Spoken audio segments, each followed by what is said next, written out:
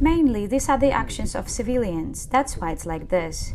Military, more or less, are on different sides. A line of contact between the forces passes through the village of Zaitsevo. One part of the locals are on the territory controlled by Ukraine, the other, the self-proclaimed DPR. Everyone is scared. My child, for the second night in a row, wakes up in the middle of the night, screaming. Because of the shelling? Yes, he's 7, although he slept all the time peacefully. 2 nights in a row, he jumps up and screams at night. Women and children constantly see armed people on the streets. And this is the residential area of Donetsk. Many houses are abandoned or destroyed by war. Glass is long gone. The windows are boarded up tightly. They are shooting from time to time lately. Everyone is waiting. No one knows how the negotiations will go. What negotiations are they waiting on both sides? Zelensky and Biden? Zelensky and Putin? Putin and Biden? Earlier, it was reported that the president of Ukraine requested a phone call with the Russian colleague. The Kremlin did not confirm this information. Zelensky's intentions regarding the country's early entry into NATO are more clear.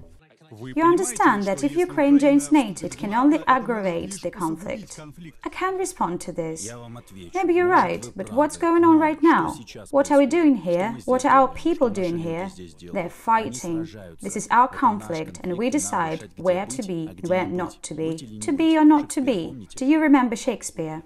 The meeting between Putin and Biden may take place in a neutral European country. The Czech Republic offered its services.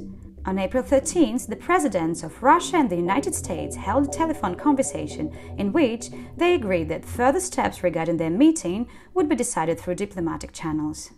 It is too early to talk about this meeting in terms of specifics. This is a new proposal, and it will be considered. In Kiev, they said that according to their data, 42,000 Russian troops are located in Crimea and 41,000 near the eastern border with Ukraine. Sergei Shoigu spoke about the transfer of the US and NATO troops to the Russian borders. Now American troops are being transferred from continental North America across the Atlantic to Europe. There is a movement of troops in Europe to the Russian borders. The main forces are concentrated in the Black Sea and Baltic regions. In total, up to 40,000 military personnel and 15,000 units of military equipment are concentrated near our borders. The US Department of Defense does not hide that they help Ukraine with instructors and cargo. With regard to the Russian force buildup, we remain concerned about what we're seeing. And so we continue to monitor very closely the activity there, and we continue to consult with our partners. And as you've heard us say earlier this evening, we call upon Russia to cease their provocations and to be more transparent about this recent activity.